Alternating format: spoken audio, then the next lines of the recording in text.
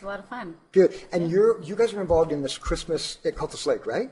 Yes, the Christmas week up here. I think it's 16th to the 22nd or something. Yeah, 16th to the 22nd. Now, what are you guys going to be doing? You going to offer a special menu or something, or? Yeah, so between 5 and 9 through the evenings, we've decided that we would like to do some features for the guests that are passing through on the tour. Nice.